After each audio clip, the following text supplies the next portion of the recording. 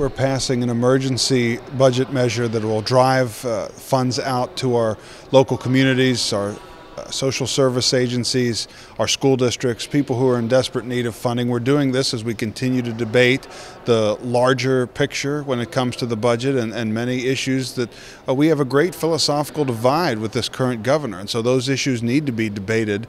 But in the meantime, we're still collecting taxes. We agree on a majority of this funding. It needs to go out to the people who need it the most. That's what we're doing here today. I certainly hope the governor looks at his position and rethinks vetoing this before we've even passed it.